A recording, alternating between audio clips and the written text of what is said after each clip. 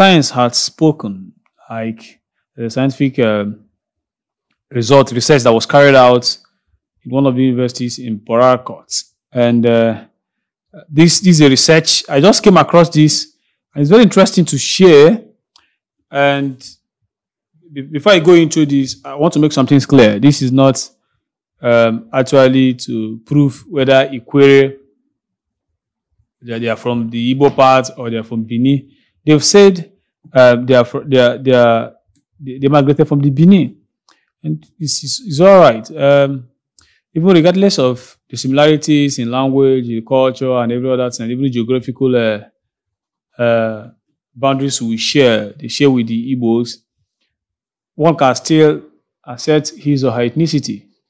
You understand? Not minding even the facts. So I'm not here. I don't care if you are for Ikweres or the Igbo or Ikweres or Benin. I'm just here to share the research that was carried out by, I think the lead researcher here is a John Molim Paul. I think he's probably be an Ikwerre guy.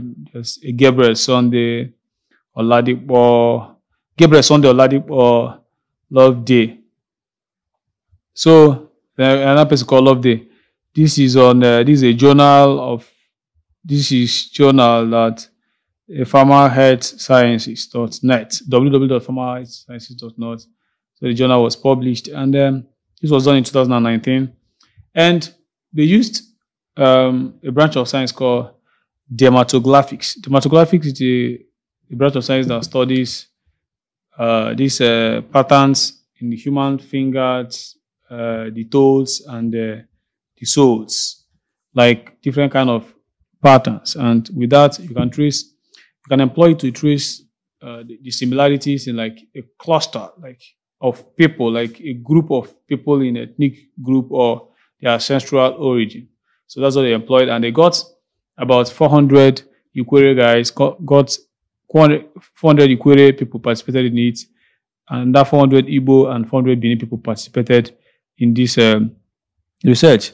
And the result was very, very striking. I will share the link to the PDF, the first comment section of this video.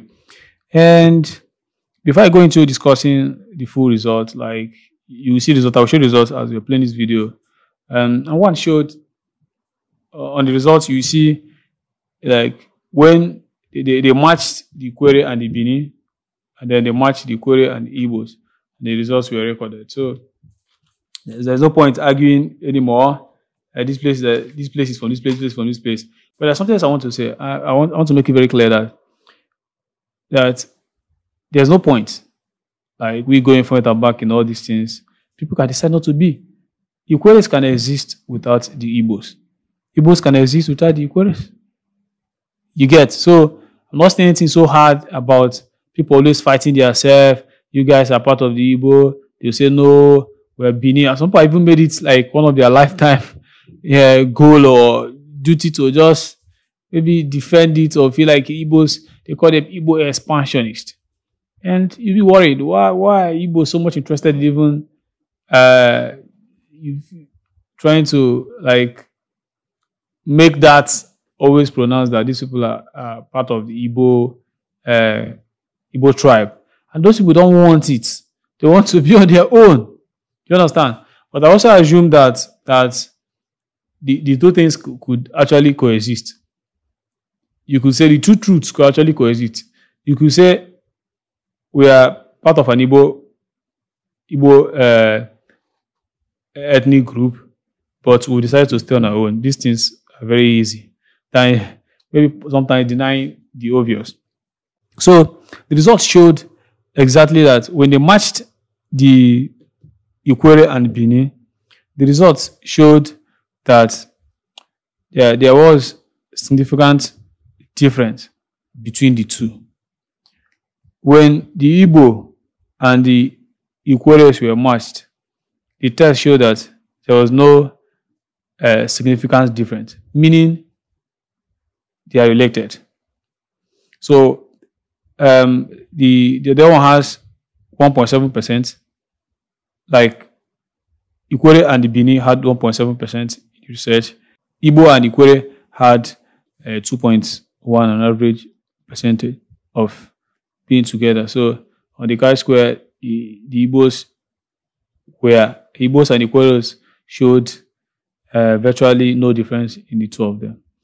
And this not, I'm not doing this thing to show whether I'm not here to prove anything. It's just to share what I found. I was going through some other things because a lot of times you see a lot of people online fighting themselves, this, that. So it became a thing of interest to me, and I started studying a lot of things about it, and just came across this research paper, and it was very interesting.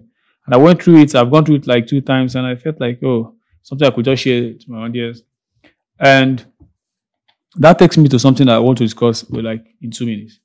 Now, the way the Igbo society is structured, Igbo has independent or autonomous ethnic groups that is below the main Igbo nation. There are about 39 Igbo variants, like Igbo dialects, like within the Igbo speaking region. That's the Igbo North, the Igbo West, the Igbo South, and Igbo East.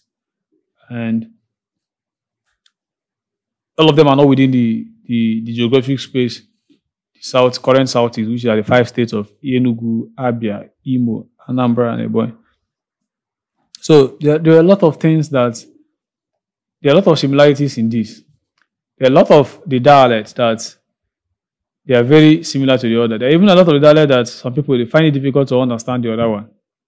Do you understand? And there are also Igbo dialects. So, and if you check a lot of write-up online about it, and a lot of things have changed